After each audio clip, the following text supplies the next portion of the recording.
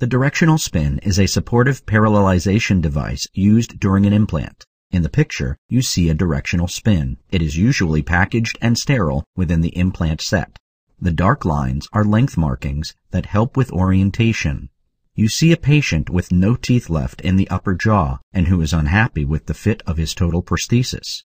To improve prosthesis stability, he is having 2 implants inserted.